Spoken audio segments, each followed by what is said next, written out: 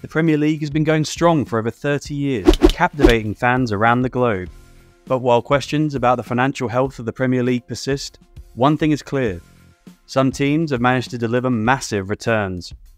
We've done the hard work, meticulously tracking the financial performance of every club across every season of the Premier League.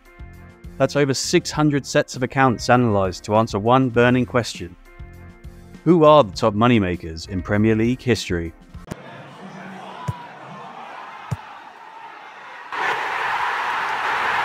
Our key metric? Operating profit. For each team in our top 10, we'll kick things off with revenue and sprint through the key cost categories, revealing the strategies that have propelled these clubs to the pinnacle of the financial table. So, without further ado, let's dive straight in to number 10. Arsenal, 2017-2018. Arsene Wenger's final season at the Emirates was not a success on the pitch. Arsenal's 6th place finish was their worst in 20 years. On top of that, they were emphatically beaten by Man City in the League Cup final. But off the pitch, the Gunners delivered their best ever profit, despite the absence of Champions League football. When it comes to revenue, 2018 wasn't special. In fact, 20 million down on the year before. And after accounting for staff costs, operating expenses and stadium costs, it's still no banner year. What fueled Arsenal's only appearance on this list? Transfer fees. The club raked in 29 million, driven by 120 million in player sales. There was a glut of moves to Premier League rivals, including Alex Oxlade-Chamberlain to Liverpool, Alexis Sanchez to Man United, and Theo Walcott to Everton. These sales were reinvested in Pierre-Emerick Aubameyang and Alexandre Lacazette, and while subsequent seasons saw Arsenal succumb to operating losses, 2018's best result of 78 million gives them pride of place in the number 10 slot. At number 9, Manchester United, 2016-2017. This year marked the beginning of the Mourinho era at Old Trafford. United filled the trophy cabinet, bagging both the League Cup and the Europa League. But these cup successes weren't what moved the financial needle. United's revenue jumped 13% to 581 million, thanks to a 50 million increase in Premier League TV money, despite finishing a position lower in 6th. Why? The Premier League's new enhanced TV deal. Staff costs accounted for 260 million, under half of the increased revenues. In subsequent years though, United's persistent squad investments would chew up this additional revenue. Operating costs and stadium fees were all in line with other years, but despite sinking 114 million in transfer fees, those additional revenues allowed United to deliver their best return of the decade. This year's result of 81 million secures United the number 9 spot. But is it the Red Devils' only appearance on this list? In at number 8, Tottenham, 2013-2014. The AVB era ended in December, with Tim Sherwood taking the reins as caretaker in an otherwise forgettable season. And revenue was the lowest of the decade. So how did this year end up on the list? After factoring in staff costs, operating expenses, and stadium and facilities, 2014 still doesn't stand out. But like their North London rivals, transfer dealings pushed them into the top 10. Spurs bringing in 54 million of net income. But rather than a glut of sales, this was powered by one massive move: the 85 million transfer of Gareth Bale to Real Madrid. That sale boosted the bottom line to 83 million and secured Spurs the number 8 spot. At number 7, Manchester City, 2022-2023. How much money do you make for winning the treble? For Manchester City, that monumental achievement was matched in revenue. They became the first Premier League club to surpass 700 million. And whilst 60% of that was swallowed up in wages, and a further 170 million in operating costs and 11 million on facilities, City managed to restrict transfer costs to just 24 million. This was partly funded by the sales of Raheem Sterling, Gabriel Jesus, and Alexander Zinchenko. That enabled City to deliver a full trophy cabinet and 86 million in operating profit. However, questions still remain over the now infamous 115 charges, which will finally be heard next month. Number 6, Leicester City, 2016-2017. Leicester's title win in 2016 will go down as one of the league's greatest ever achievements. But the full financial rewards weren't felt until the subsequent season. Why? Champions League football.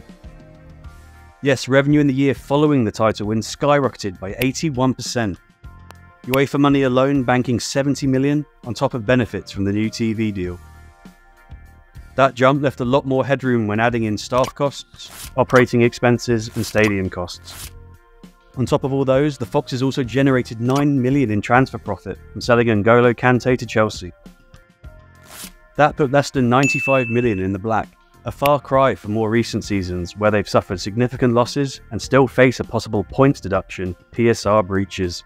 At number 5, Tottenham, 2018-2019. This season will be remembered for Tottenham's first ever Champions League final, falling at the final hurdle in a 2-0 loss to Liverpool. It also marked the move into their new 60,000-seater stadium in April 2019, having played most of the season at Wembley. That run to the final in Madrid, on top of securing 4th place in the league, led to Spurs' largest revenues of the pre-Covid era, delivering over 460 million. And despite a 30 million jump in wages, these remained under 40% of the increased revenues. Operating costs increased with Champions League football, and stadium costs began to ramp up as they entered their new stadium. However, the move in at the end of the season was far off the 72 million incurred the next year for a full season at their new home. This enabled Spurs to sink 37 million in transfer fee costs, including additions of Davinson Sanchez and Lucas Moura, and still deliver 113 million in profit, securing the number 5 spot. Though the story has shifted since, with 4 years of consecutive losses. At number 4, Manchester United, 2008-2009. For the oldest entrant on this list, we need to rewind the clocks 15 years back to 2009. Back in the Sir Alex Ferguson era, United delivered their 3rd consecutive Premier League title and reached the final of the Champions League, losing out to Pep Guardiola's Barcelona. That delivered 279 million in revenue, a far cry from what the Red Devils deliver today. But after accounting for staff costs, operating expenses and costs to the stadium, 2009 is a solid performance. But just before the end of the financial year, the Red Devils cashed in on Cristiano Ronaldo for a then record 80 million. That gave United net transfer income of 43 million, which jumped 2009's profits to 128 million and secured 4th place on this list. At number 3, Brighton and Hove Albion, 2022-2023. The newest member of the Premier League to feature in this top 10, Brighton's season saw the Seagulls deliver a 6th place finish and secure European football for the first time. That generated 205 million for Brighton, the smallest top line to make this top 10, but still a significant step up due to the 155 million in Premier League money. Despite an increasing wage bill, this was covered by the additional top line. Operating expenses were actually lower than the year before, in part due to around 20 million in compensation for Graham Potter and his team moving to Chelsea. And after stadium costs, this was already Brighton's best financial performance, but transfer activity skyrocketed Brighton to new heights. The sales of Marc Cucurella, Yves Bissouma and Leandro Trossard helped generate 89 million in transfer income, boosting Brighton to 131 million of operating profit, taking the number 3 spot. And with Europa League football and further big-ticket sales of Moises Caicedo and Alexis McAllister, it wouldn't be a surprise to see the Seagulls post a 2nd entry on this list. At number 2, Liverpool, 2017-2018. The Jurgen Klopp regime was beginning to take shape at Anfield, securing 4th place in the Premier League and reaching the Champions League final. That result? 455 million in revenue for the Reds, but 80 million below the following year when they would get their hands back on the Champions League trophy.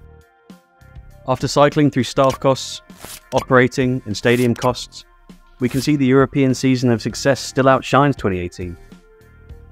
But this year saw Liverpool cash in on Philippe Coutinho for 146 million, allowing the club to invest heavily in new signings such as Virgil van Dijk, Mo Salah and Andy Robertson. The result of transfers ins and outs was 46.5 million in income, taking Liverpool to 131 million and securing the 2nd spot. So who has delivered the biggest bottom line in Premier League history? Tottenham, 2017-2018. It's back to North London for Spurs' first full season at Wembley, with the build of their new stadium underway. On the pitch, Spurs finished 3rd in the league.